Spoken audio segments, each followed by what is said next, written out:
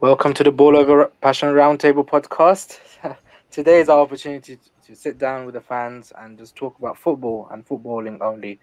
I'm with the usual guests, actually hosts, I should say, CK and George. And today's topic is about scouting. Now, I know this is probably George's and CK's favorite topic, so you know I'm excited to hear what they say. Unfortunately, we're missing one of our favorite members, Curran. Yeah, he'll be back next week, but for now, let's just make do. So, how you guys doing? Good, mate. Good. Not too bad. How about you, CK? How are you doing?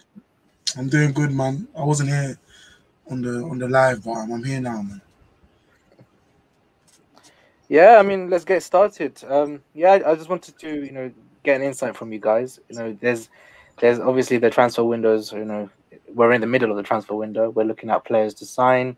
We're looking at potentially different systems, different positions to sign, and we all have our own different ideas of who we want to sign. So let's talk in general. CK, first of all, before you look at any position, what is the main thing you look at in a player? In general, for a player, I would probably look at their physical attributes, so like height, speed, weight, and like mass, not mass, but like their body type. And then for certain players, it changes depending on the position. So like goalkeepers, defenders generally taller than your midfielder, and depending on the type of striker, the height varies. So definitely physical attributes, and then in mental attributes, I just look like if they work hard for the team, stamina and stuff like that. So it's very similar attributes for specific positions, but there are certain things that are different when you go in depth. So is there a general blueprint that you set for these players regardless of position, or? Yeah, because it's always more so in comparison to other players in their position when I scout, and in comparison to say I'm scouting a player for Arsenal, because that's the team I support. I would look at what the team actually needs rather than what that player is, because if there's no point in scouting players that aren't useful to you. Yeah, sure. George, do you have anything to say about that? Or? Yeah, I'm really particular with how I have a little blueprint that I do no matter what the player. I mean, we all look for special qualities on specific positions, but generally I always have 8 games that I'm going to be watching for any player that I want to make a decision on. So typically I start with, the title challengers of their league, home and away. I then start with, a top 4 kind of rival if they are in the top 4, or if not, just a top 4 team in general, home and away. Then I look for a relegation battle, home and away, and if they have a derby or a rival themselves. And if they don't, I just substitute for a mid-block team within the league, home and away. So that's kind of my 8-game analysis. No matter what player, what league, whatever, if I'm trying to give my approval on a player, I always do that. I also have a little mental checklist that I do. So typically, no matter what player that we're talking about, I always look at how players start to begin the half and to end the half. The first 15 minutes are really important for me on either side. And of course, the first 5 minutes after a mistake. Those become really key to me in terms of how can they deal with pressure regardless of the position. And I start to build a almost mental checklist. And I substitute that with a lot of interviews typically too. I do look at maybe 4 or 5 interviews just to jot down. I mean, sometimes players can give you some really key insight in terms of how they actually function as a player, like what they value says a lot about them. It's not just the normal I do my work for the team and whatnot. But typically, even if you're an attacker or a midfielder, what they value lends me into their instincts. This is really what I like too, because we're humans, right? So we do give you little tells in terms of what we're like. And I can normally predict a player more likely either to track back or not, depending on their interviews too. So yeah, I combine those 2 broad strokes for game state. And then, I'll break it down into qualities, when we'll get into positions. But I do that for every player, and I don't really change that on youngsters to adults. Really, I carry the same blueprint. I'm more forgiving in youngsters, where I typically give them up to the age of 23 with 50 appearances in their favorite position before I'm final on them never reaching that. But generally speaking, I kind of follow that 8-game blueprint along with that mental checklist. Yeah, I mean, that sounds pretty interesting. I mean, what would be the key point that you look at a player and you say, yes, he is probably going to be in that world class category. Forget numbers, forget how he performs on the pitch. Let's say in terms of his mental capacity, how he puts himself out there. What do you think? Just gives you the president where you're like, that guy's world class, or he's going to be world class. Yeah, somebody that's not afraid to talk about their weaknesses. I find typically, somebody that, obviously if you go back and they're not afraid after making a mistake, that's a really key thing for me. If they're still doing the same traits, they don't change their technique based off a mistake. That's really important for me, because if you change your technique, it says to me that you're unsure, you're not confident or authoritative in your play. And, for me, that's a big sign of really a world-class player. If you look through, world-class players are unfazed about any kind of mistake that they make. And in fact, they're never afraid to talk about them quite openly. I mean, when you look at some of the greats of the game, Ronaldo's, your Messi's and whatnot, they will always tell you where they can improve. And they're not really afraid about that aspect coming out. And for me, being self-aware like that is just the crucial maturity step that you look for in any real player. Yeah. So for me, it would probably be those little mental checks. And of course, making a mistake, it would be different for keepers and, attackers or whatnot. But the idea that they're not afraid to do that within 5 minutes of making that mistake in front of a packed crowd says a lot more to me on their mentality. If that, again, it doesn't faze them, and if they don't change their technique, I think that's very key. I find that those that change their technique are unsure a lot of times. So, I think that's it for me. Yeah, CK, do you have anything to add to that? Yeah, I do agree on the point that looking at a player's interviews and that is a good aspect to them, because I can give an example of one player that we're looking at is like Madison, who, when a player knows their deficiencies and actual qualities, is very positive, because it just makes them easier to coach, because them and the coach can actually know and identify what they actually need to improve on. And for a player to be overall aware of how they are, it's only positive for the player themselves, because they'll be able to adjust and adapt to situations in game, out of game, in new environments and stuff like that. So for me, a player being aware is a definite positive. Another thing I look at in particular in a game is like how a player reacts after like a yellow card, or their team conceding, or their team getting a red card, because certain players shy away after getting a yellow card because they just don't want to risk it. And when a player isn't able to risk it, like, for me, it puts them down a level, because in a top team or in any team, you need those being able to put it all on the line for you, because without that, then in certain situations you just won't proceed. So for me, being able to overcome a barrier like a yellow card or your team getting a red card is definitely a positive. Yeah. I mean, that's pretty interesting. I never thought of it like that, to be fair. I mean, for me, I'm always a numbers guy. I think we've had our discussions where I've always said, no, but look at his numbers. He's got 15 goals in 15 games. That guy's world class. But then, just listening to your conversations, you're pretty much right, because there are players like Bruno Fernandes who has the numbers, but when you look at his mentality in some big games, he's not there. He's not there to stand up for his team, and that goes a long way. That goes a long way in big tournaments. In games where you need your big players to drag you to the finish line. And if they're not hiding, then those players have not only have the ability to become world class, they also have ability to become champions because they've got that mentality. But that's that's pretty interesting.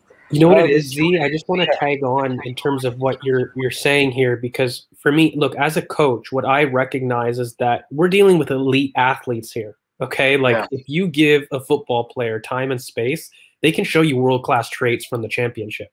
You know, if you give the right environment to certain players, they can world-class skill.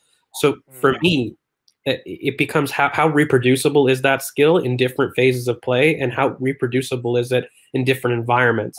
And to me, that becomes a mental question where if you don't rely on specific stimuli to produce that skill, then for me, you're world class in that sense, because that's normally the mental aspect that I can distinguish between all world class players. They're unfazed in terms of environment. They just produce the skill and technique on show, no matter a mistake, no matter the environment, no matter things going against or for you. And I think that's the key cog about reproducing things, because anybody, and I think this applies to your job too. You know, you see these people that, you know, maybe are book smart and maybe not street smart. You know, we see this kind of in everyday life. So for me, that becomes a real critical part of, you know, scouting a player and making sure that, you know, these players can do that skill but reproduce it. It's not so much as showing it, because I feel as though you can see that from players because they're world-class athletes. We really do forget. You know, I think when they put out those training videos and you've got like Declan Rice and everybody doing these like little F2 freestyle stuff, and you kind of think, damn, like these guys are crazy. You know, even Rashford, who says, you know, he doesn't have a big touch, and you see him sky a ball and kill a ball dead, you know, with no pressure. Like these are world class, where the margins are so small, you can't almost just look at absolute output. You got to look at kind of the factors that might change that output, maybe not just in one season, but, you know, many. I mean, it goes to show as well, when you look at these South American athletes as well, they've come through from the worst upbringings you can even imagine, and they are mentality beasts. They come into the Premier League with their talent and their mentality, and they flourish. And some of the best players in Europe have been from South America, and it goes to show, just because purely the mentality has dragged them through straight to the top. So no, I completely agree.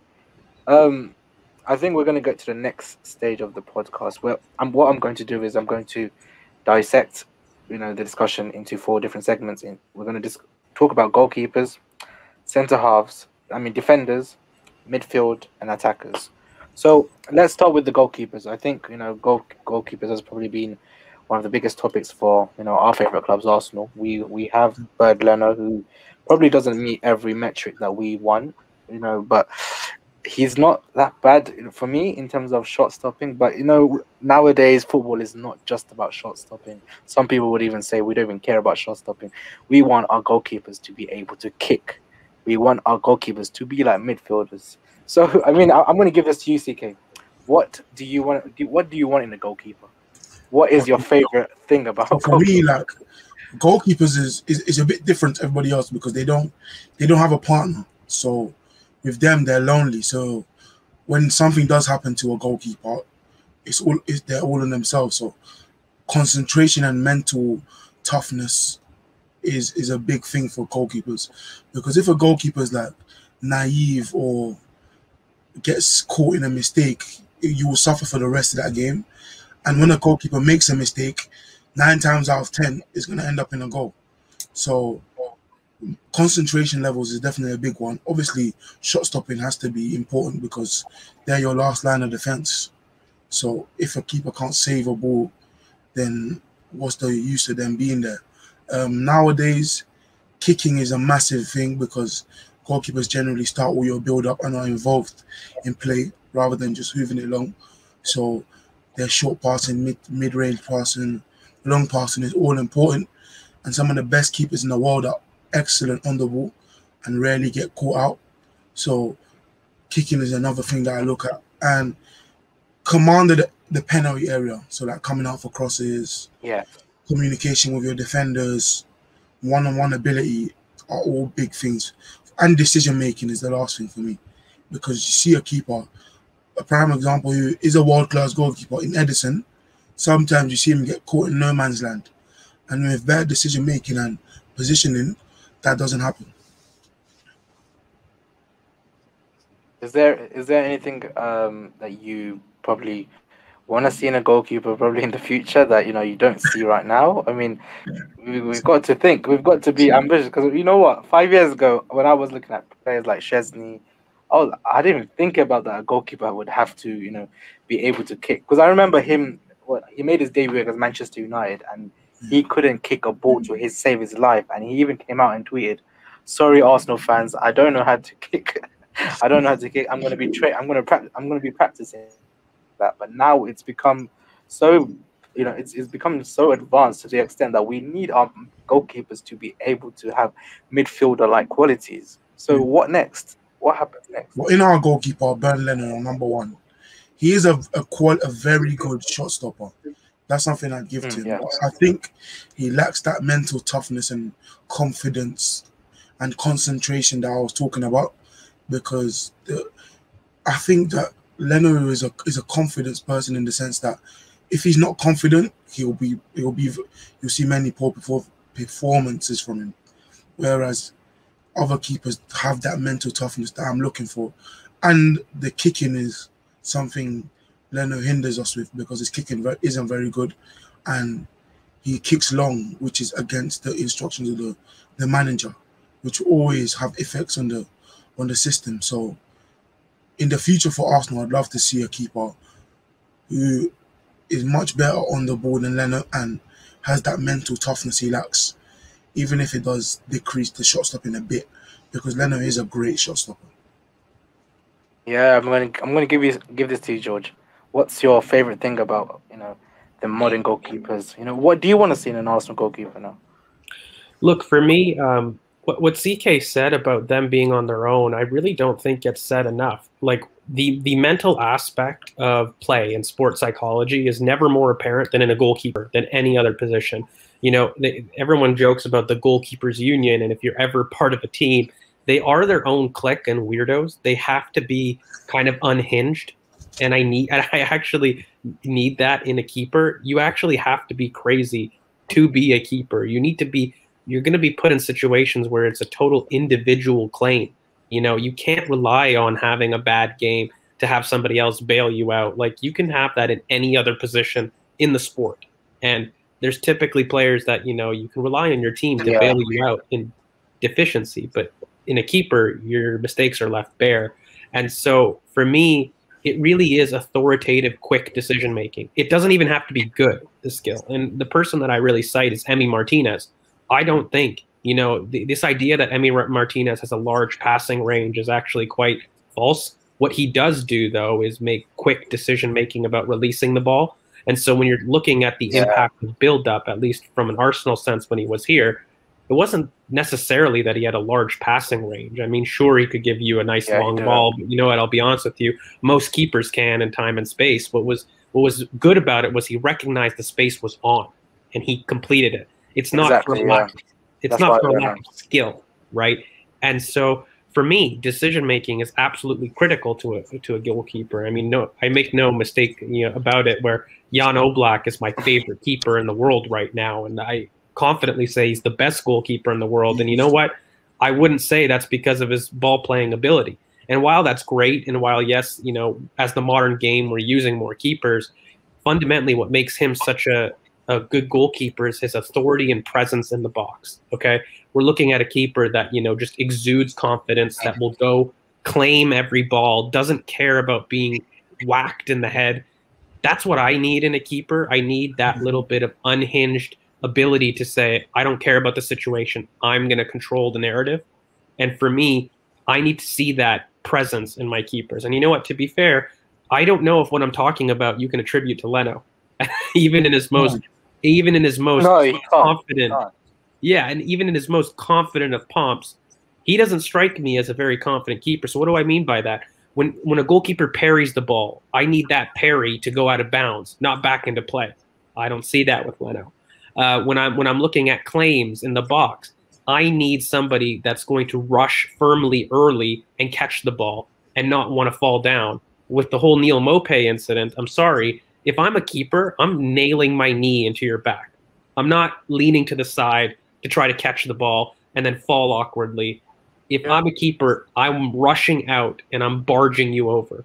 That's what I need in my keeper. And so just some of the basic skills that he does is just aren't authoritative for me. And that's my biggest critique of, Bert Leno. And when I look at a keeper, it's a huge thing about what I do. And so maybe I'll go back in terms of a keeper that, maybe had a rough time in preseason for us, Arthur Okonkwo, a reason why I have such high hopes for him. While he may have shown a little bit of flappy hands right now, which is, again, all nerves, what I love is you're looking at a 6'6" keeper who generally, when I look at him, he commands his box with excellent authority in the youth games, and he's not afraid to get kicked. He's not afraid to make those quick decisions. When he does receive the ball, he releases it quickly to his defensive line.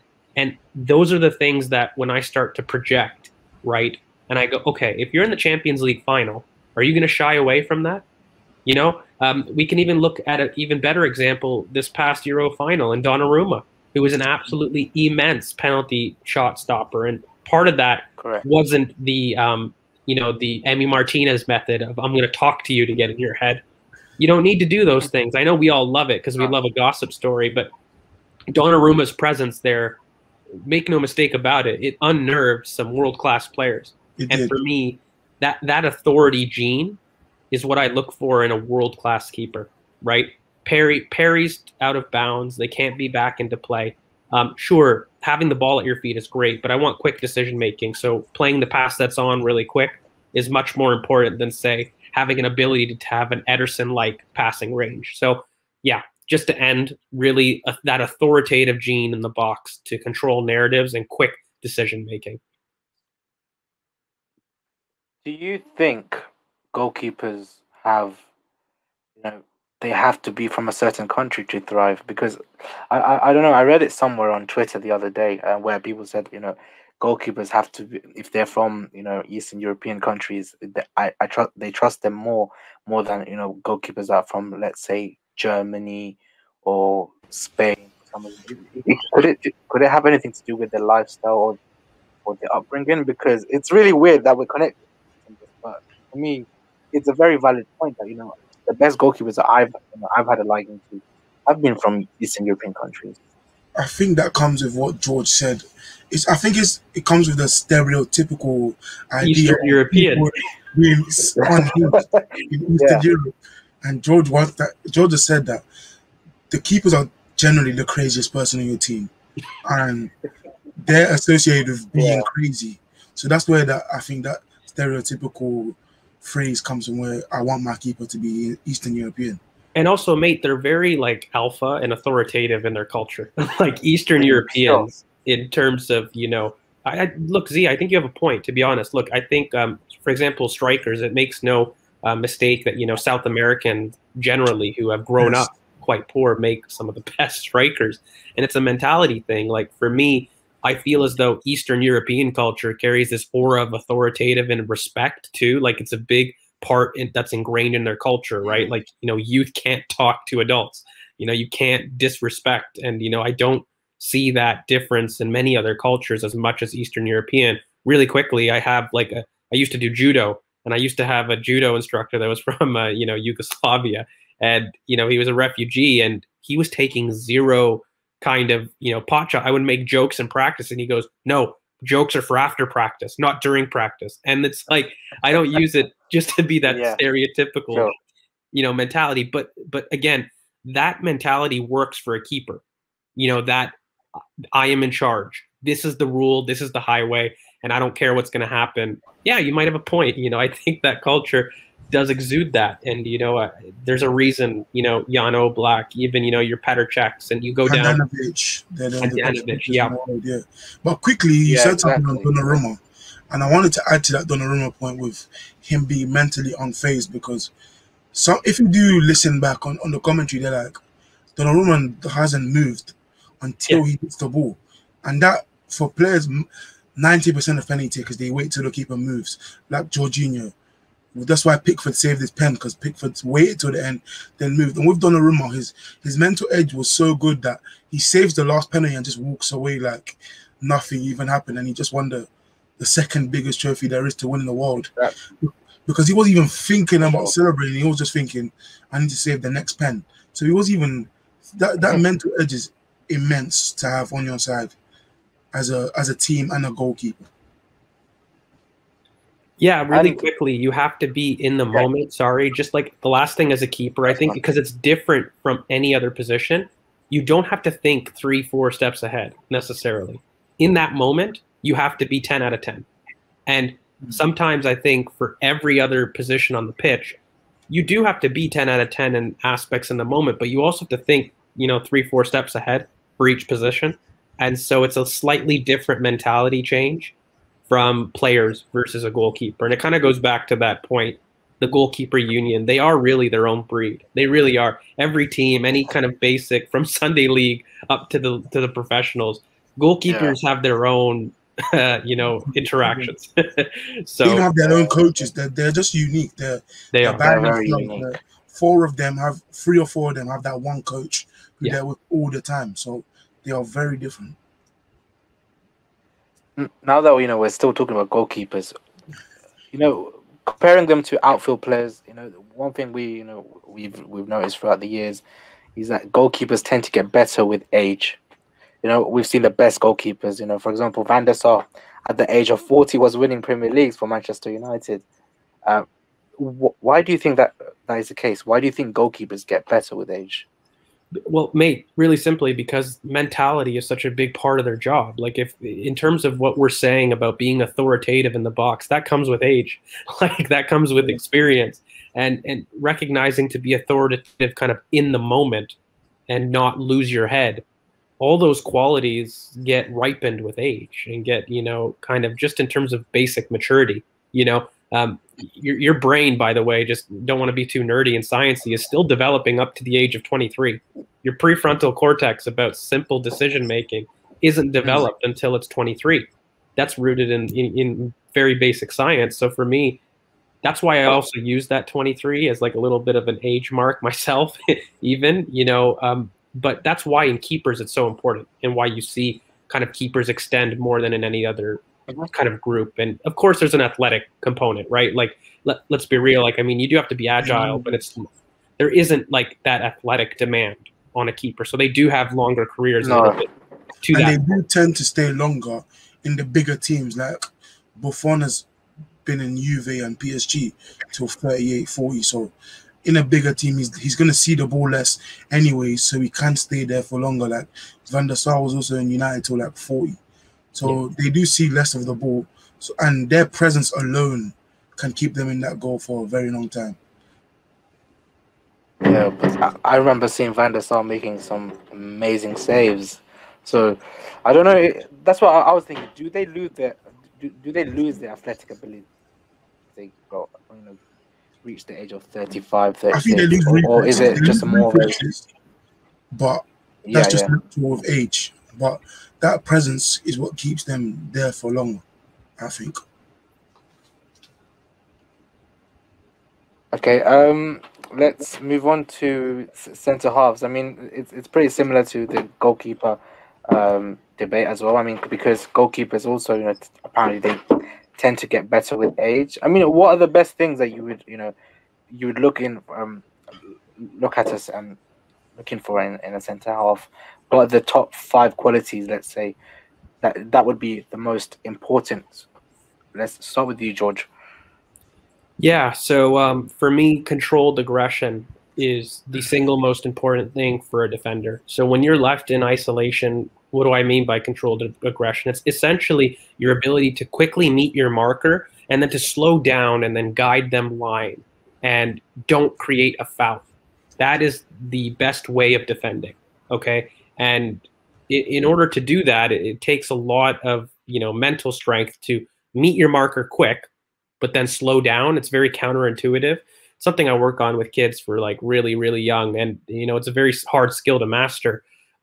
But for me, controlled aggression, especially in today's game, which by the way, favors attackers 100%. As a former defender, it used to bug the hell out of me, but we are very lenient to an attacker because we want to see goals. And so this idea of a foul has really evolved in modern games to really benefit the attackers. And so controlled aggression becomes more and more important. where you have to make sure not to raise your hands in a challenge, and you've got to make sure that you're controlling your body, but also you want to stop the player. It's very, very difficult.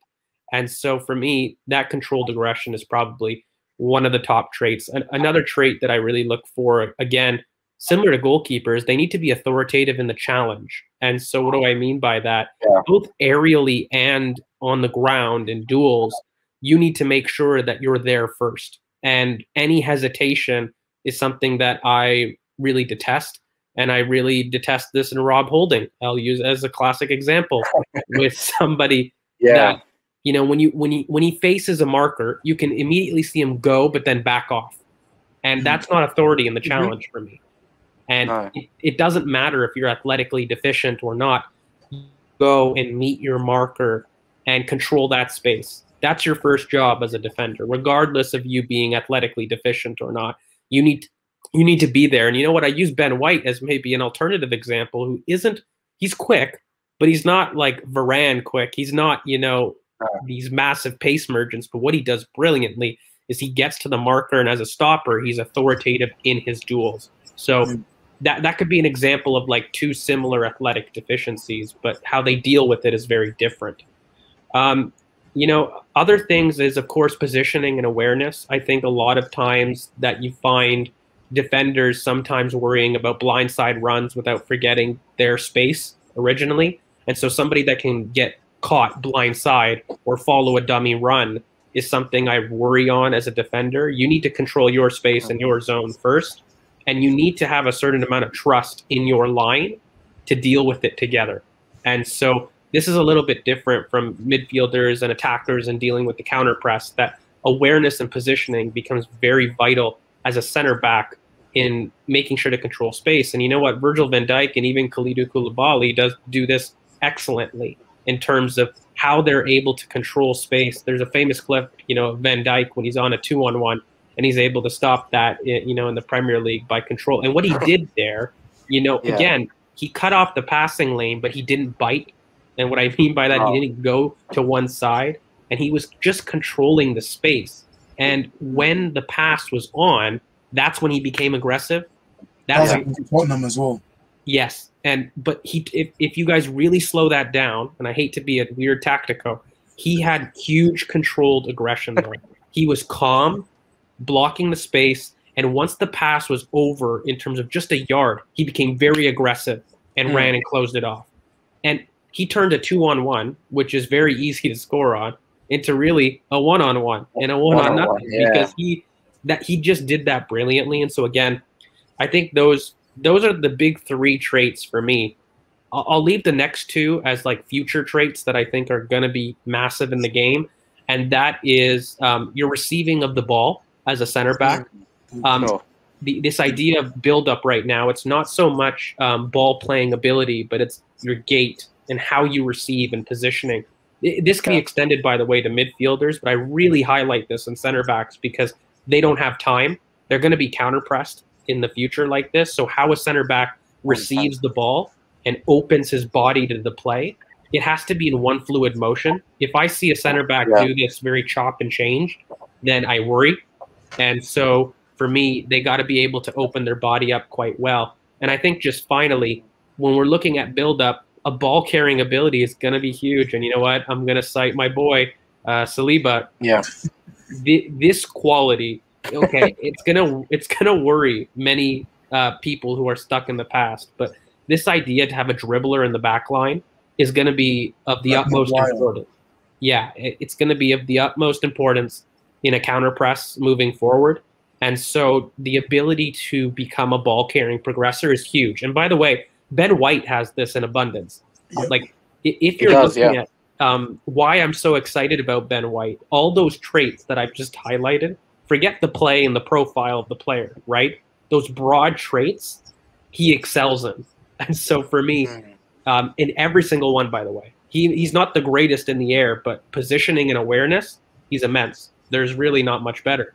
And so you can make up for physical limitations by having these 5 traits in my mind. So just to review, it's ball carrying progressor, it's awareness and gait, as well. You can kind of combine the two, but build up. You want to make sure that you're receiving properly, awareness positioning.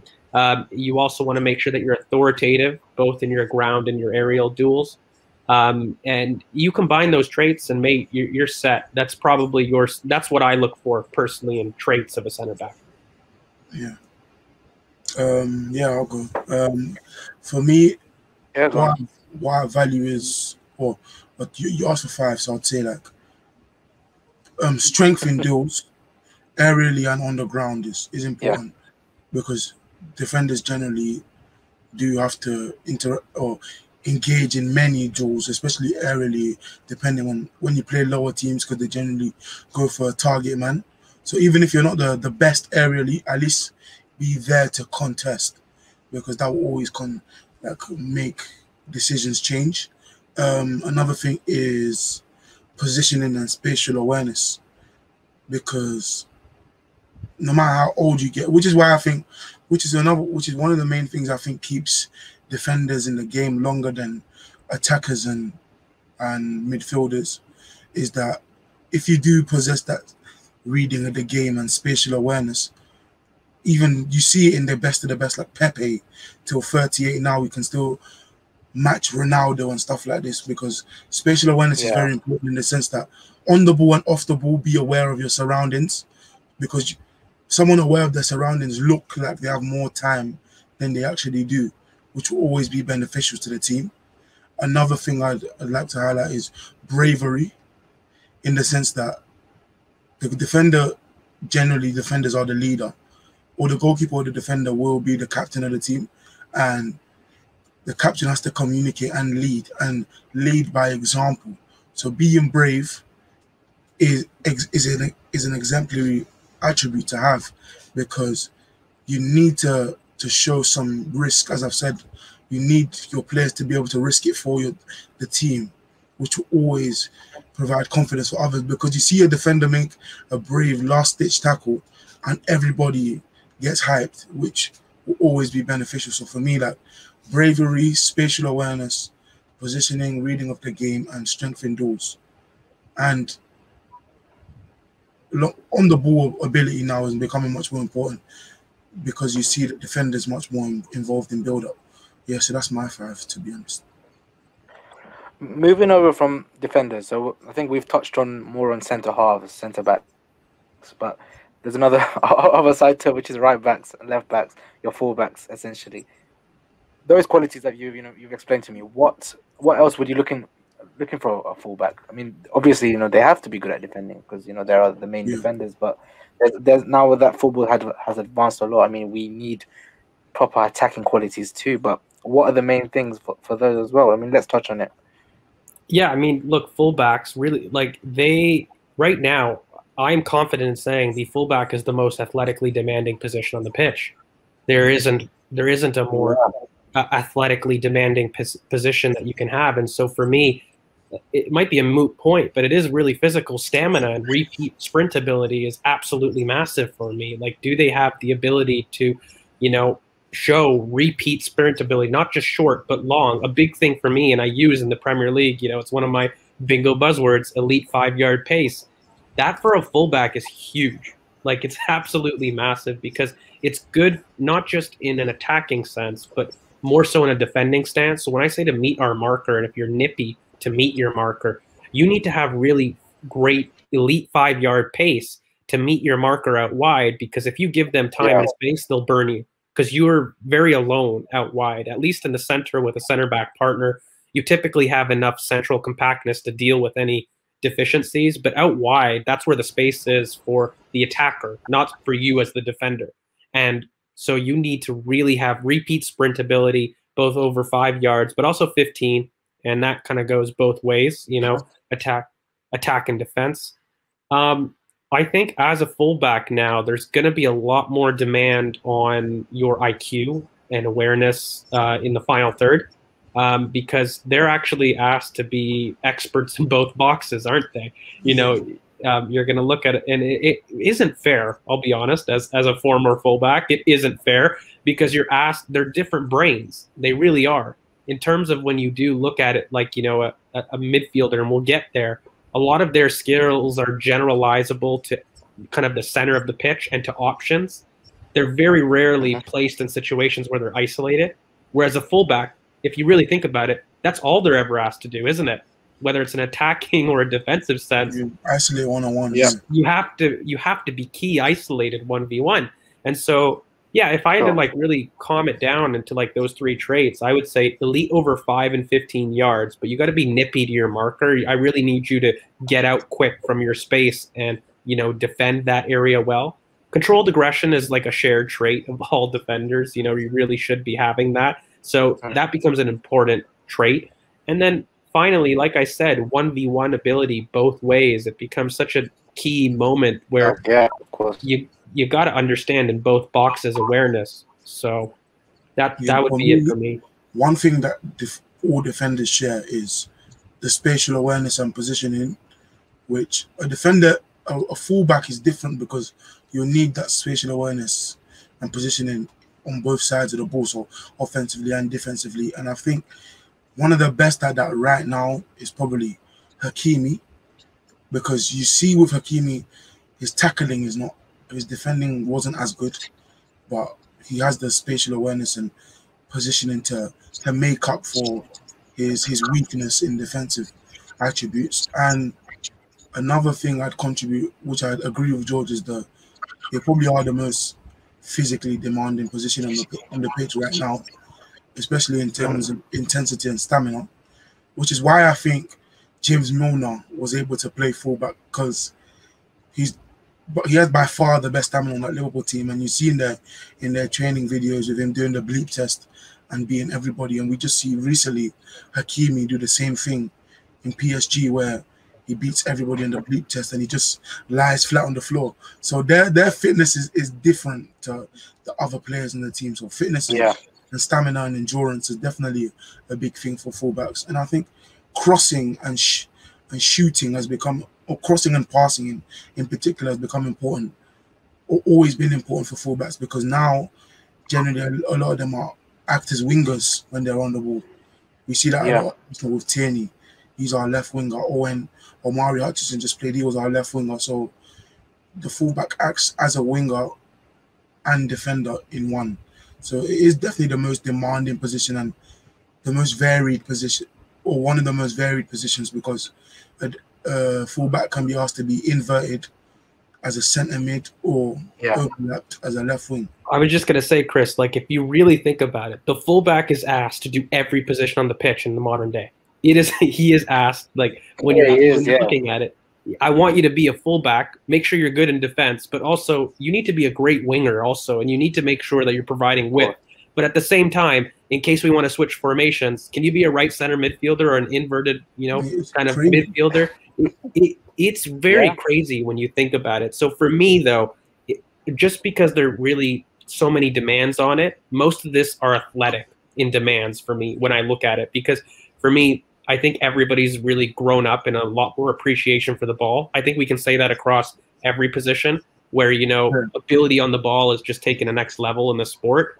But for fullbacks, I think really just quickly, having that speed over 5 yards and over 15 yards is absolutely immense right now. You need to have those. You need to be quick to your markers, but that also applies in an offensive end, right? So if you are, maybe kind of on the pitch isolated because you're going to be in a lot more one-on-ones, having that elite 5-yard ability and that elite decision-making in 5 yards is really the crux of becoming a meme from a Max Aaron standpoint of losing your marker blind side, or more of a meme of an Aaron Wan-Bissaka further up the pitch, not being able to create that separation, right? Yeah. So I think that's the key thing that I at least look for, and what exudes in my favorite target, Rydal Baku. He excels in every single one of those things. In fact, he's the poster child for sprints and elite 5-yard and 15-yard bursts. So it makes no mistake for me. Of course, he's got great awareness. He's a freak, an IQ. But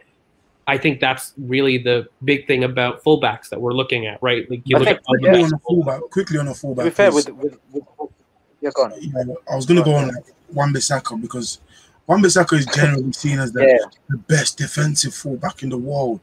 But with Wan-Bissaka is like 1v1 defending he's conquered all wingers like Neymar, Mbappe, Aubameyang. 1v1, he's done all of them. But that's where the awareness and positioning comes in, because if you see many goals he concedes, his blindside awareness isn't always it, which means he's forgetting about the runs over his shoulder or behind him, which he may be the best one-on-one defender in the world, but that awareness that he lacks will always cost him. It will. Because he is a fullback. It will. I think, and it goes to show, because I think with the fullback position, I think they're probably the most versatile players on the pitch. They've, like George has touched up on, they can play. They play central midfield. They play wing. They even try to defend. And it's to do with the education. When most of the time we see fullbacks, they're usually failed wingers or failed midfielders.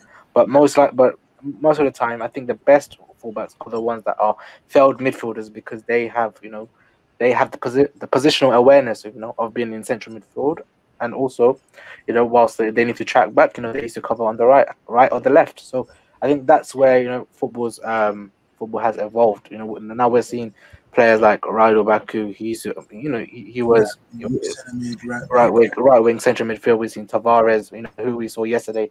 He played central midfield in one of the videos that I was watching him, and I was like, yeah, and I was like, wow, okay, that's pretty cool. It's pretty cool that he's very versatile. James Justin for Leicester, he used to play midfield as well. So again, that shows how versatile that position is, and we can't just name them as like probably the worst, like the least talented. I think they are the most talented. We need fullbacks. Football maybe most unique. They're the most unique, and I think I feel like George has pretty much said our for Arsenal's transfer plans, it pretty much leans on the right back position, and he's right, because that is so important to how we play. What central midfielder that the team gets? Do we get a box to box playmaker? It all lies on that right back that we get. So 110%. I agree with that. I think let's move on to the midfield position. There's obviously different types of midfielders. There's a 6, there's the 8, and there's the 10s. I want to touch on all three. I don't want to go too deep into it, because we'll be here all day. But let's start with CK. We'll give you the time to speak about a 6. What do you look for in a 6? Okay, so quickly on the midfielder. Generally, a lot of people say central midfield is the hardest place to play in football, and I think that's because it's definitely the most crowded area generally on the pitch, which makes it harder for a player to succeed, because all them players are elite with massive amounts of space. But with less space is where you find who's the special ones. So, like for me, in a central midfielder, I think, again, positioning and spatial awareness is key, and maybe more so in a midfielder, because you have less space that you'd have to be aware of. So those that look like they have all the time in the world, with like the Lampards, the Pirlos, the Gerrards, they're so special because they're so aware of everything around them, and maybe 3, 4, 5 steps ahead of everybody else. That's what separates them from everybody. I think ball control and being able to receive the ball is important, because having the ball under control quicker gives you more time in a place where there's less space and time. So that ball control and ability to receive and get rid of the ball quickly will always be beneficial. I think stamina is another thing, because a lot of midfielders and fullbacks are the ones that cover the most ground all around on the pitch. So stamina is definitely, and for a 6 in particular, I think controlled aggression is a big thing, because they're probably the last one before the defense, and they're the protector, so they're the ones. So being able to make a tackle and it not be a foul, like 9 times out of 10, is a massive trait for a midfielder to be counted on, to be a 6 or a partner, or a lone 6, because lone 6 is one of the hardest positions to play in football, because you have a lot more responsibility. So being able to make tackles and be aggressive without causing a foul, costing the team, is so beneficial, which gives you more responsibility, and therefore you being more trustworthy. So my 5 traits are the spatial awareness, the controlled aggression, the ball control, the stamina, and like the strength in those. Come on, give me an example. Give me an example of your perfect 6. Right now, Yeah. Boubacar Soumaré Come on, man. His controlled aggression at 21 years of age is immense.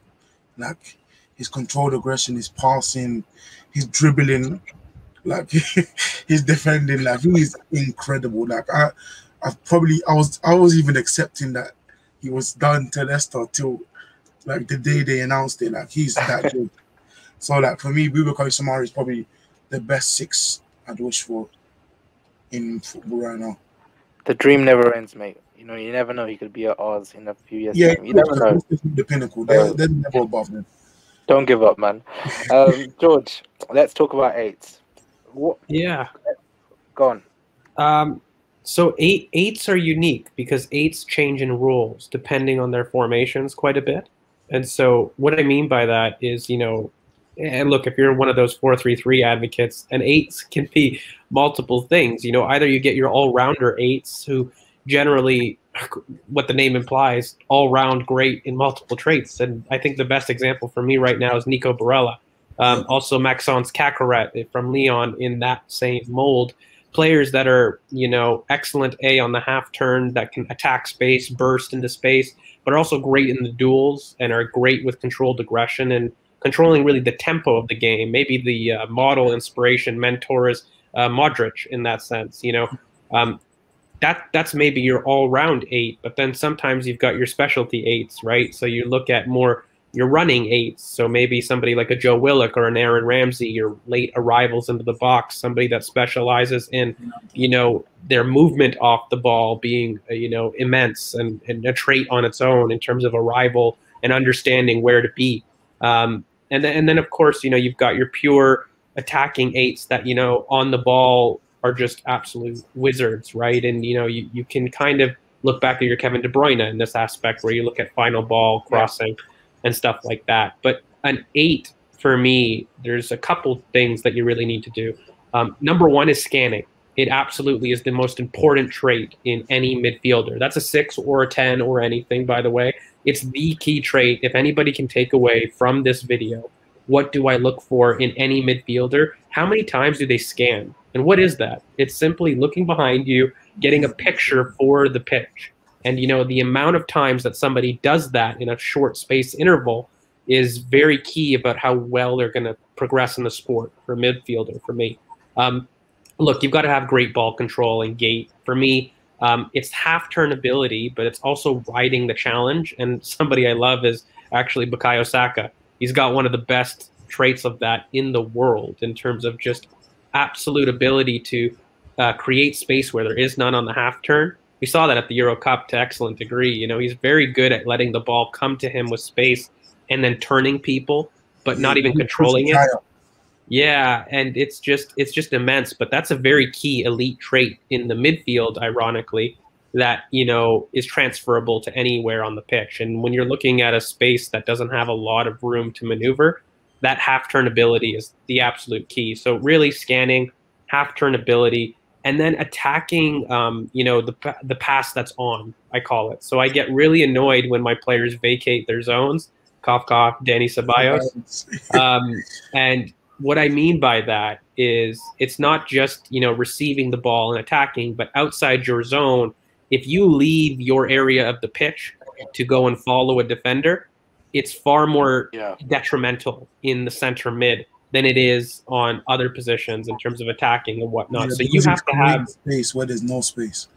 Exactly. And so it's about maintaining your compactness and your short distances, because you have to remember, I do this to my kids. I actually tie a string to all of my kids in center mid, and I'll throw the ball to one area of the pitch, and they'll all run together to it. And I'll say, look, your string is loose. I need that to be taut.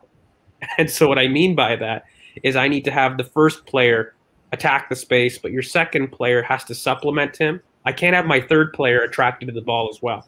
If that happens, you lose your straight the string becomes loose, and they're like, okay, no, I get it now, in terms of where they need to go. And so that regimented positioning, though, that's really key as an 8, very specifically, because they're responsible for connecting a lot of the system. And so they need to make sure that they're never vacating their zone. So yeah, maybe not quite 5 traits, but I think those very specific ones, scanning, half-turn ability, but mainly riding the challenge. Are they able to take contact and play and turn it into a positive? That's very key. And then finally, maintaining your zone and positioning, making sure not to vacate your zone. Come on, give me a name as well. Who's your perfect 8? Who's my perfect 8? Yeah. All 3 types you said. Of all the 3 types you said.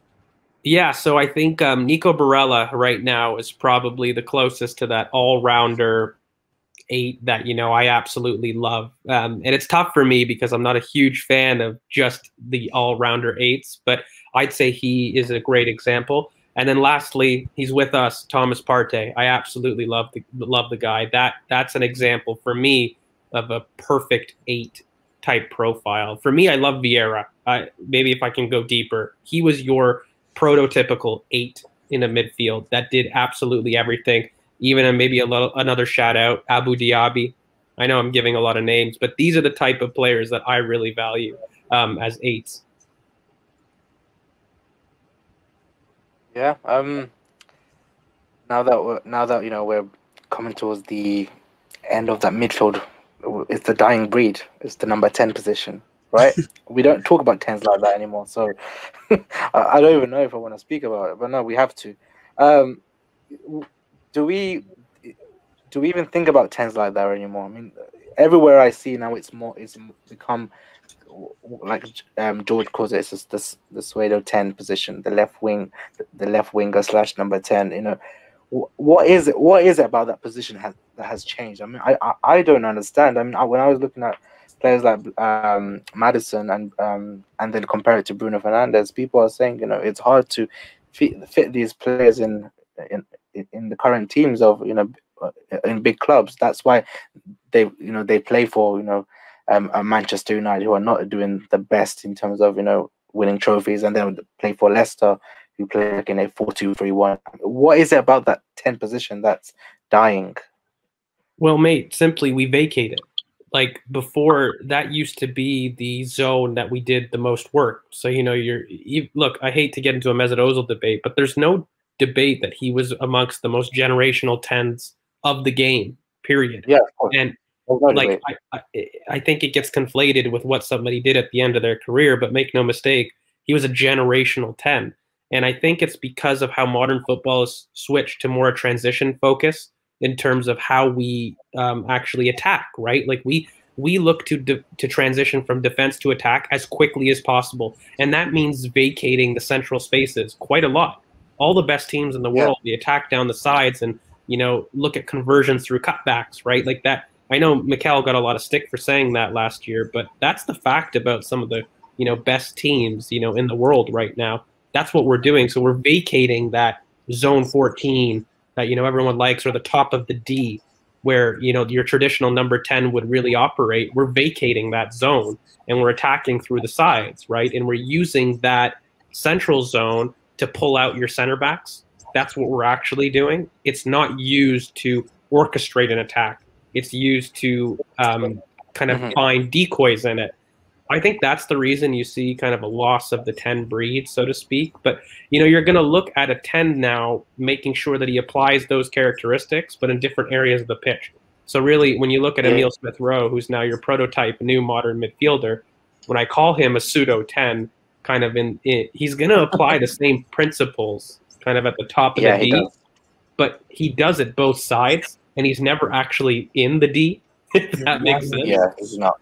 And so you're going to actually find a lot of these. So for me, if I look at a 10 in quotations, he's going to be somebody that's able to apply those principles on both sides of the pitch, not necessarily just in the center, because a lot of those ideas about awareness, through ball, seeing the play, they're all doing that right now. It's just the idea is many people vacate that zone because I think they've recognized, why should I attack center backs when I can attack fullbacks? That's another thing that I don't think people Fullbacks. have looked at really. So it's not just that we're going more transition game in general. It's just if you look now, the center backs, they're massive, they're huge, and they're athletic demons. You know, they're great 1v1. It's not like days of old where they're just lumps that are there. You know, you get this weird concoction of 6'4" athletic freaks that can run with you, and you're like, no, I don't want any of that. I'm good. I'll go to the wings where, you know, I can overpower a nippy fullback. That probably makes more sense. And so, yeah, for me, I think it's because we vacate that zone, really. And as coaches, we look to the sides as the point of weakness, not the center, because I think coaches have become so good now, they leave no space in the center. And so that results in having space outside. So, yeah. Yeah. CK, I wanted to ask you actually, just on the basis of the attacking midfielder position, the number 10. What is it that you look for in that number 10? Is it chance creation, or is it the goal scoring potential? I think. What is it for you that that ticks a box? I think I'd like them to do both, to be honest, because because you need a source of goals all over the team. So them being able to create goals either through themselves or for other people is very beneficial. I think the wide overload aspect primarily of Emil Smith Rowe is a big aspect because it creates numerical advantages for your team, and you'll find yourself 3v2 out wide or 2v1 out wide, which will always make it beneficial for yourselves, which is another way that most big teams now are looking to create their goals, because the partnerships are becoming, well, they were important in the 4-4-2s, but with the 4-3-3s and the 4-2-3-1s, the partnerships that have been created, like the 10 is generally involved in the partnerships more. So you see Smith Rowe with Saka and Bellerin, or Smith Rowe with Tierney and whoever's playing on the left, Pepe, for example. Like they create more as a team of 3 people. They create more, and you see more of these like diamonds and triangles. So I think they attack out wide because of any structure, it be in football and in normal society, the center of the structure will always be the strongest part. So they attack the width because it is the weakest part of the structure. So them tens, as you say, don't look to play that cute final ball anymore. Like Odegaard or Ozil, they're more, I'm not sure what it is, but they're more like athletic and physical and more goal scorers like Maddison and Bruno, who I don't think is much of a 10, but like Maddison, Bruno, them stuff. And the oldest ones of them is like Muller or something, who's not he's different. He's more like the goal scoring 10, but he's so smart that he's lost his physicality, but he's still playing in the top teams. And by the way, Z, really quickly, like those types of 10s, which I associate more with the Buendia, are used best on the wing now for a good reason, because they don't have that physicality in the center to compete both ways. So teams accommodate that type of profile by giving them a more free role on the wing. Like when you look at it, that type of player that maybe doesn't have that is best on the wing for that reason. They're not necessarily only on the wing, but you can't have them in the center because of the demands that they have to do off the ball. And I think even Ozil, if we did have him, he really stayed on the wings. Like even towards the end of his career, it was very rare that he was in the center anymore. And I think it's because of that space that we look at and what we even Odegaard at Real Sociedad, when he had that team of the season, played right mid. More on the right. So yeah, I agree with the fact that they put out wide more. Defensive qualities. Do you think it's quite important for them as well, or do you need them to press to track back, or it's something that you don't really look for anymore? We obviously liken that to Mesut Ozil. He got a lot of stick because he didn't look like the player to press or track back. We did see a lot of running from him, but not with the assertiveness that we would like. What do you think? It's about intensity, Z. Like to me, he actually had the most absolute kilometers, and I always push back that he ran almost the most out of anybody on the team. Yeah, he did. Did the numbers, he was the highest. He was always the highest, but that's not the case for me now. Like the issue is you can no longer, he used to run for himself though. This is what I will say. Like a lot of his running was opening space, which it was needed. Okay, I'm not critiquing it. It's needed to do that. Yeah. But he didn't have the intensity both ways. And this is what I really struggle with. When I see a player that is very intense in his attacking sense, but then won't do it in the first 15 yards the other way, it becomes very questionable for him. Look, as a coach, do you know what I do for attack? Because they don't want to do it. Convincing a number 10, a winger, or a striker to even do it. Do you know how hard it is as a coach to tell them, yeah, buddy, I need you to track back when I know all you care about is scoring goals or assisting? And what I tell them, and I'm sure it's come out in other interviews, is as a coach, I say, look, you give me your best over the first 5 yards, it's way less running than you giving your best 15 yards the other way. So you give me your first 5 seconds of your press and we win the ball back, you can start doing what you love to do quicker and more often. But if you're there and you're lazy and you're going to sit back and run large amounts of yards, it's going to be more work for you. And so but that mentality is very tough to coach out, Z. And so for those Mesut Ozil types, even those Buendias, I don't see that intensity the other way in larger distances. And it worries me because you can't have that in the center anymore. You get burned, you get creamed. We've seen it in the Euro Cup now. We've seen it in, even in the Champions League final. Having a team that doesn't have central compactness right now, you lose that basketball type transition battle that Emery became, known for. If you lose that central compactness, you're going to get creamed in this new transition game. So for me, it's not so much running, mate. It's the intensity of the first 5 yards both ways. Yeah, I think Wenger said it. I think it was Wenger, but because you've been talking about Ozil, is that Alexis was lauded for. Look at all this pressing and stuff he does. But Wenger said he did a lot of walking. It's just once he lost the ball, that first 15 yards, he was off sprinting. Then he just walked. And they always tell them attackers that wouldn't you rather you do all that sprinting and it causes you to win the ball 15, 20 yards higher than to you walk and your whole defense have to defend and get back into a structure. And that's why I think a lot more attackers are more inclined to do that 15 yard press or the counter press. Is why a lot of them do it now more, is because if I win the ball off the defender on the edge of the box, I'm much closer to the goal than if my midfielder or my defenders win it. It's just much more quicker and it cuts out the transition. And if the 10 is not allowing for you to continuously win the ball back 5 yards up, they're going to be moved out like Ozil was. Yeah, I think we're gonna now speak about the attackers. Now we've left the best for the last, really. Wingers and strikers.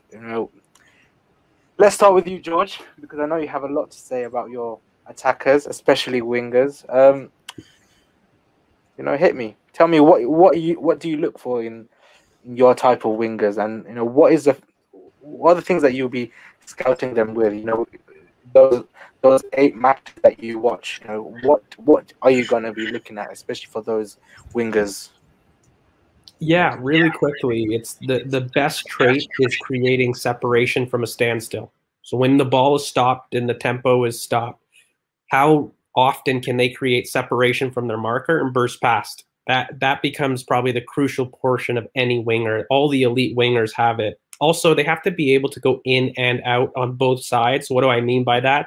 They're out when they're on the outside into attacking the box run, and then vice versa. Yeah. If they're on the inside, to then be able to go touch line is very important, that they're flexible both ways. That's very key. A new thing that's coming now is probably awareness in the box. And so what I mean by that, with more fullbacks joining the attack, you need to be quite aware in a number 10 aspect here of being able to link play and provide an option on the width. And that's becoming more of your pseudo 10 that, I love to claim kind of here on Twitter, where your wingers now, they're not only having to have those elite winger traits that I mentioned before, your in and outs, your separations, but they're having to have an appreciation for linking play that isn't the case much often. And that's because, again, we see creativity on the wings now and we don't see it so much in the center of the pitch. So they're having to have that blindside awareness about having almost those wingtip on the mirrors, knowing where their marker is, having that perspective.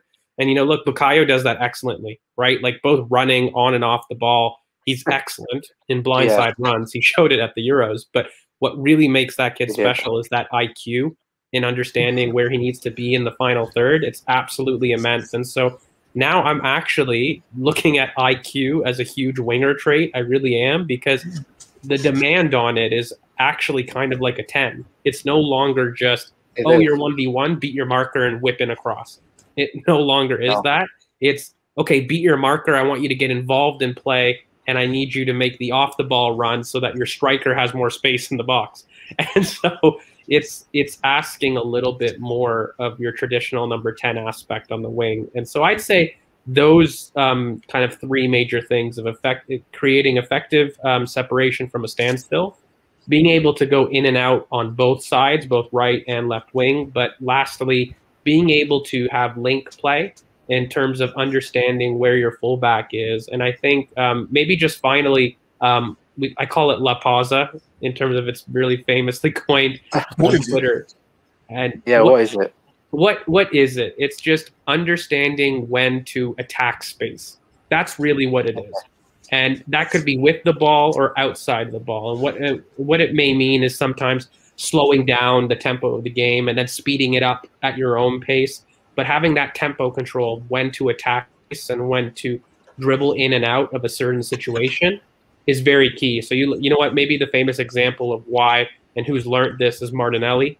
So somebody that everyone associates as a live wire that used to just run at will for everybody, and that's not necessarily what the game state needs. It may need you to slow things down and wait till things are out of position for you then to attack. And I think he's gotten way better at that.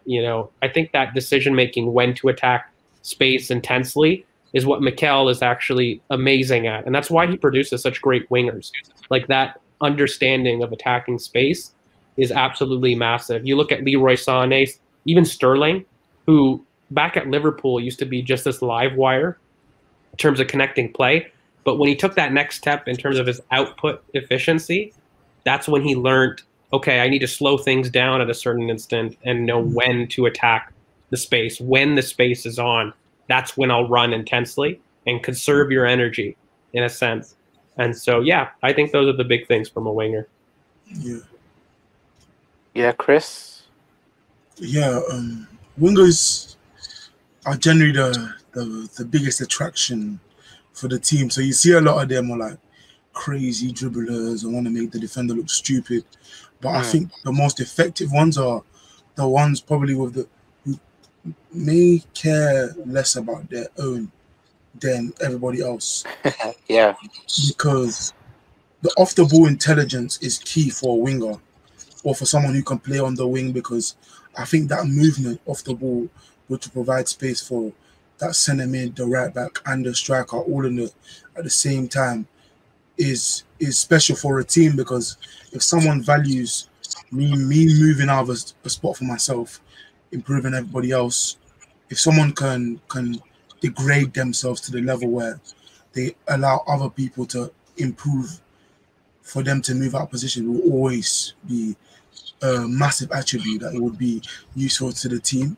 I think obviously pace is a big thing you look for. A lot of people look for in winger, because the explosiveness of certain wingers, like Martinelli, Pedro Neto, all these guys are extremely explosive, and that explosiveness is what can kill defenders, because getting caught flat-footed by someone that explosive, you have no chance to catch up generally.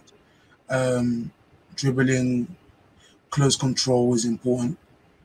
Being able to get past your man, or being able to keep the ball in tight spaces, because sometimes you can get caught 2v1 by the defender and the midfielder, or defender and centre-back. So being able to get out of tight spaces, I think, is important for a winger. And I think decision-making is important, to know when to cross and pass, or to know when to shoot. or to know when to dribble, which is what I think Pepe has struggled with. Because I think, although he's a massive excitement to watch, a quality dribbler, he can pop a 30-yard shot from out of nowhere and score. I think he doesn't have the decision making to know when do I shoot or when do I pass, which is something that I think you need to learn. And I just think the basics of ball retention are important, especially when you're at a top team and you play a lot of low blocks. So having someone who can recycle the ball and keep the ball and doesn't always like force it and lose the ball for you is incredibly important when you're going to have to sustain attacks constantly against a structure like a 4-4-2, for example. So what I'd say is they're the most exciting players on the pitch, but I think knowing when to degrade I think degrade is the wrong word, but degrade yourself at the betterment of the rest of the team is important. Yeah. The pace and explosiveness is important. I think dribbling and close control in tight space is important. And decision making, knowing when to pass, cross, dribble, or shoot at the right time will always be key for a winger like Saka, who's mastered that, in my opinion. Do you think the game is moving away from wingers like Adama Traore, but per se? I mean, he's the best example I could give you because for me, in terms of output, he's nil. Like he does nothing, but he has a massive effect on the game. But one thing I realized in the Euros when he was playing when he was there for Spain is that he wasn't even being picked to even come on until extra time when defenders were tired and he could come on and have an effect of the game. Like, are we completely moving away from these kind of wingers and we're going for more intelligent kind of wingers like Chiesa, Pedro Neto? We could even say Saka. What do you guys think? Not necessarily. Okay, Traore is a weird example because he's limited. I think Chiesa, which is actually kind of odd that you mentioned, because he's very similar, except he's great in tight spaces. And so that's the reason somebody like him is actually picked. I think what we are moving away from is this larger transition game where the most dominant teams are going to be camped in the opposition half. And so that space just isn't there. What works for Traore is because he works in a 3-5-2, he works on a transition game in Wolves that, they look to leave him free on the opposite side and just let him run. That isn't really associated with many of the top teams anymore because we're looking at dominating possession, being camped in the opponent's half, and that space isn't there to operate. And so if you only have that and you lack technique in tight spaces, you end up kind of being redundant. And that's what we're seeing with Traore, and why Chiesa, who is actually quite similar to him, but thrives, is though very fundamentally in tight spaces. And so he can operate in those he doesn't need big spaces to thrive. He's just as happy in small ones. Mm-hmm.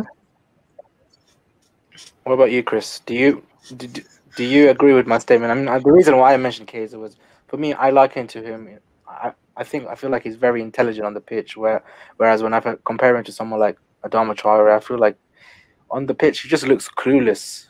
Honestly, I feel like he does not know what to do, and that's the reason why I feel like his type of wingers the football is moving away from that. But what do you think? I think a guy like Adama is less technically gifted. So in a top team, as I said, with like something Pepe has struggled with is the basics. Like not having them basics will keep a guy out of the top team or out of the top team regularly, because we see a lot of the Pepe stands and all this complaining about Pepe not starting and stuff. And when you've been told by the manager that certain games Pepe hasn't been chosen simply because he lacks the ball retention you need against a low block, and someone just being able to constantly keep their first, even though we don't like Willian, I think him having that consistent first touch and just 1-2 and recycling the ball is beneficial. And I think with Adama, he's looked well in that season for Wolves when he got like 9 assists directly to Jimenez himself, just because he was used as a massive outlet, and his pace and explosiveness, which I said was frightening, and no one could deal with. A lot of people, his whole career in the Premier League, in fact, or in English football, when he was at Middlesbrough and Wolves, people haven't been able to deal with the explosiveness and stuff. but his end product is so inconsistent that you can't count on a guy like Obama, for example. But the difference between him and Saka, I think Saka's intelligence is on a different level to most wingers in the world. I think Saka is a unique example because I think he plays too many positions or able to play too many positions that his IQ isn't comparable to many.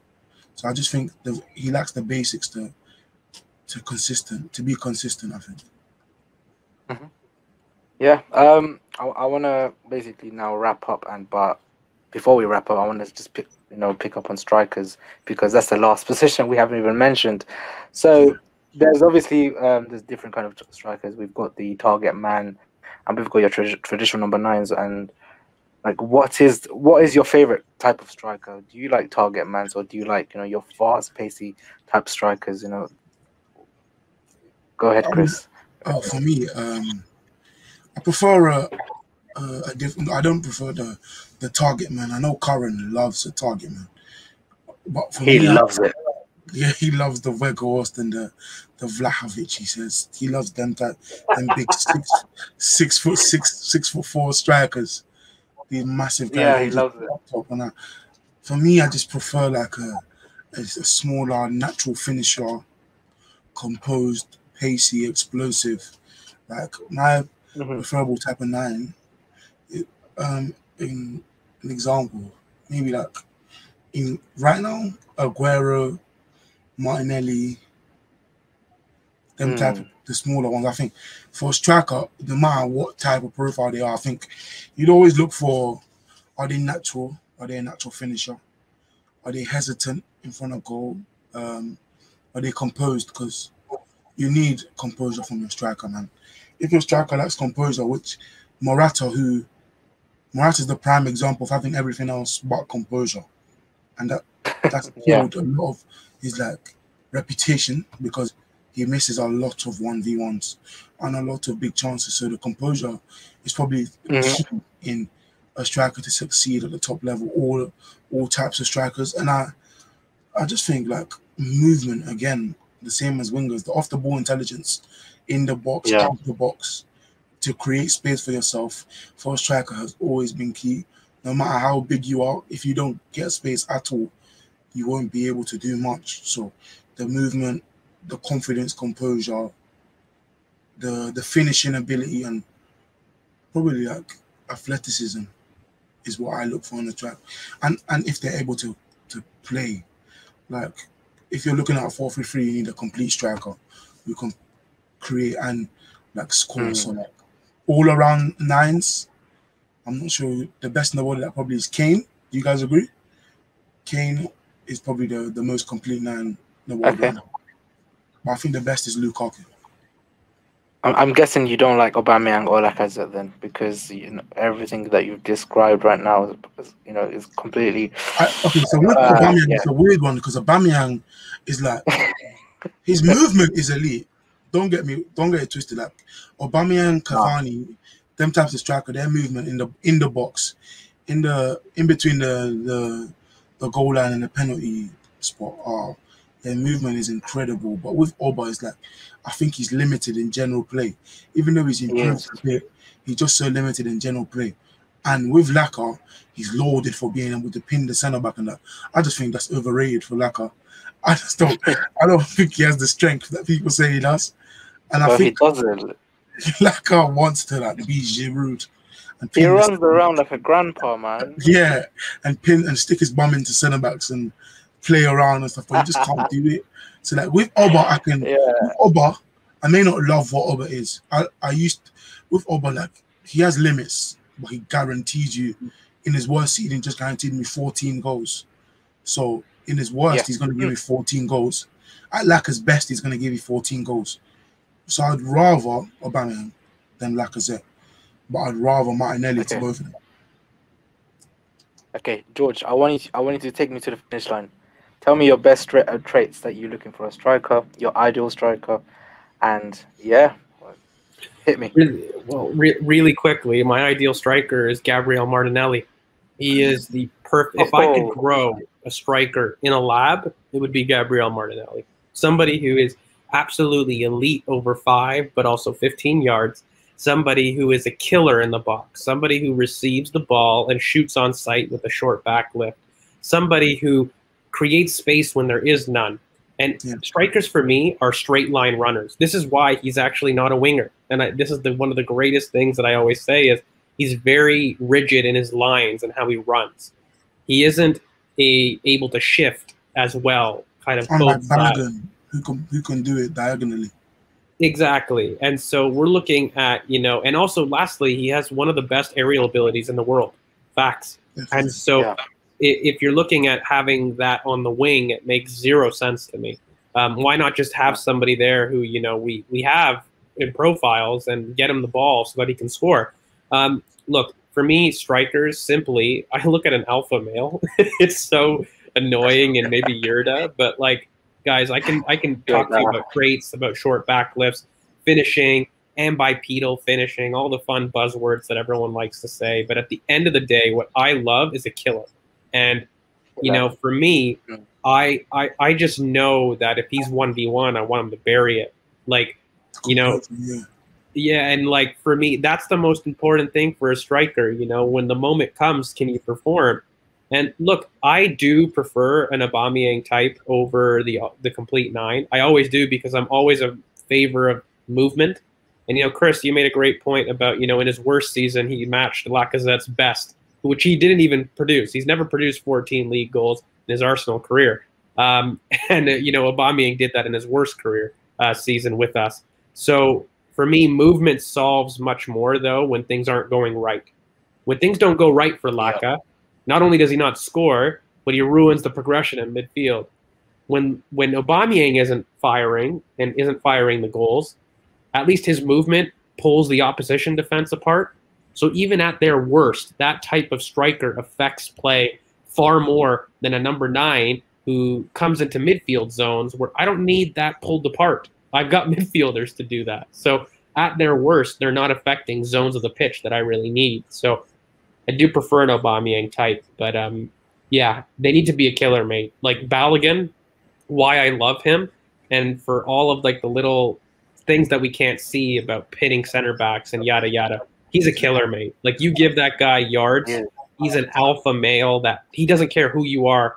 He will say, "I'm the best," and I will shove it in your face. And I love like in that game we played against Hibernian, they played 4-4-2 and he commanded the center of the pitch. Like Laka went left wing. Do you know how rude that is? Out wide, and I'm like, come on, Laka, man. You're like 29, bro. Like, command your space, man. Do you know how rude that is to have a youngster come in and say, "Oi, I got this. Go out wide. Where you're needed out there." It's crazy that the confidence to do that. And with Balogun, I think Balogun is special in the sense that he can be your complete 9 profile.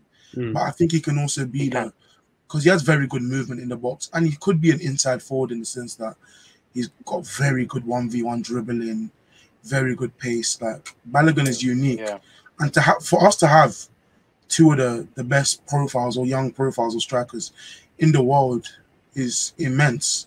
Because there were people shouting for Isaac, however you say his name, and for me, I just don't want him because Balogun's there.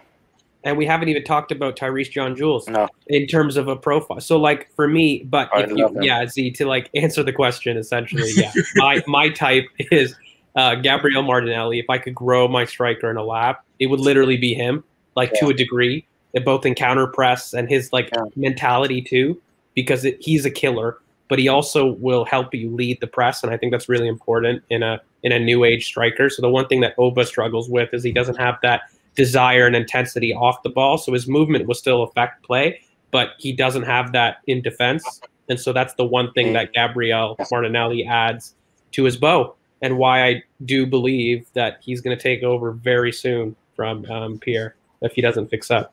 No, we need that to happen. We need that to happen very, very quickly, man. Honestly, I don't know if you guys know this, but with Aubameyang, I never really liked him from the start, really, because I don't know. There's something about me since I was an Arsenal. Since I started supporting Arsenal, I've seen Adebayo and I've seen Robin van Persie per se, and these 2 strikers, they were absolutely lethal on the pitch. They were what I'd like them to say is I'd call them a gunman. They're killers. Yeah. then then we had players like Giroud and now Bang. Aubameyang. Where Aubameyang crossed the line for me was his first few games at Arsenal when he was one on one with Vincent Company, and he literally lost that duel. And I was like, this is not the striker that I wanted. He doesn't seem like he's assertive enough to use his strength and use his pace to beat that man. I just feel like there's not he doesn't have that killer instinct. I think 2 seasons ago when during the FA Cup run, we saw a bit of that, but that was probably his best time. Other than that, man, honestly, I don't know. He's not the type of striker that I'd like at Arsenal.